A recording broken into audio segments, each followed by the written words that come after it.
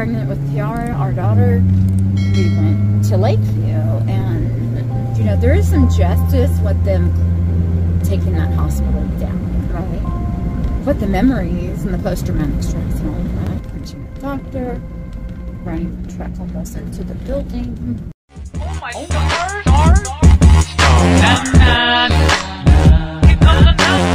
This is before, during, the aftermath. This is my story, don't worry, just pray for me during the aftermath. Before, during, the aftermath. So take notice to what I'm going through. Don't mean to be rude, but it could happen to you too. See, in the beginning, life was good. It's still there to this day. There's so many memories about that horrible place. Robert punching the doctor, running the truck almost into the building. A lot of people think Kaiser has high standards. Oh, right, we care about our patients and their mission statement. No, they don't care. They care about money. But what happened here, this should not be happening. It shouldn't. It should not be happening. Once I got out of surgery, and well, even prior, the week before and the week before that, get everything situated for home because I didn't want my husband to have to stress out and worry. It was love, and of course, I knew this would happen. No nurse, no supplies, SOL. I'm very picky and I don't like people that I don't like touching me, like period, because I don't know what they're doing. And when it comes to central line access, pick line, midline, time line, whatever, you have to do it a certain way. But this tube, this is malpractice. This is negligence. I remember prior to leaving the hospital, I said, "Are you going to show us how to flush it?" And the nurse was like, "Oh no, it's fine, it works fine." I'm like, "Well, I have no supplies." They say not their problem. IR says, "We just put them in, you know, like we don't set up the supplies." And they're right, okay? They're right. The IR team kicks ass, and I will give credit where credit is due. But everybody else, no, they'll kill you. You have to remember to fight for your health because nobody else will. So now the tube on the G port, on the gastric port, you can look at my other video, the connecting piece snapped off. So bile and fluids were filling my abdominal cavity last night, and Robert had to keep trying to pull it out into my breath because the fluids are in my lungs now, and now we have to expose ourselves to the zombie apocalypse 19 virus once again due to negligence.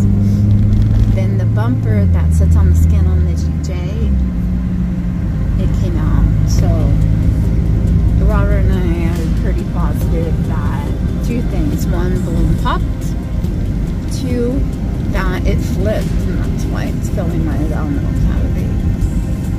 All I asked was for prayers and just share the crap out of everything. This is why I always say, advocate for yourself. Be a voice. If you take anything from this video, it is, don't let anyone else dictate your health. If you know something's wrong and it's wrong, go in. If they're not being nice, yell at them, scream at them, guns a-blazing. But you have to be strong, you have to advocate. Nobody else is going to advocate for you but yourself or your family, your husband, or your caretaker, your wife, or whoever. This should not be happening. This should not be happening, but it is. You know, negligence. I'm not sure that I did talk to when calling on the phone because my primary's on vacation, and he reads the message saying that GI is supposed to handle it, but you know, my GI said not my responsibility. So it's been going in a circle of the telephone game and palming and ring around the fucking rosy. It's IR's responsibility. They're the ones that put it in. This is what I was told. IR says, we just put it in. We don't make orders. Right? Then GI says, well, it's the surgeon's responsibility. The surgeon didn't put it. IR did. Well, Star Andrew Strong, I don't have the answers to your questions.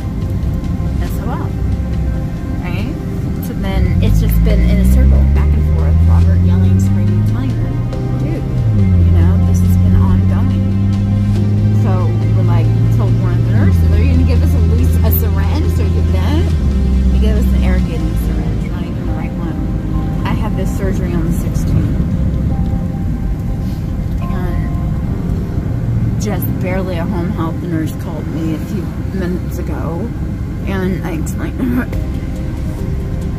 explained to her what was going on, and she's like, well, keep me updated. Late dollar short. I just asked for the strength for Robert to not go on rogue or me, and if you see us on the news, you'll know why.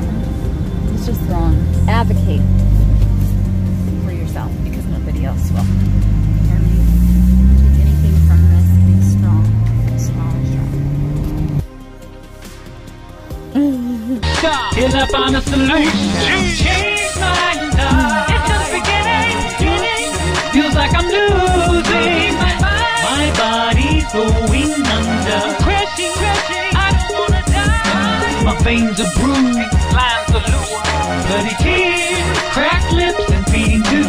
My blood pressure's low. Lie awake all alone. There's no worry. This is before, during the aftermath.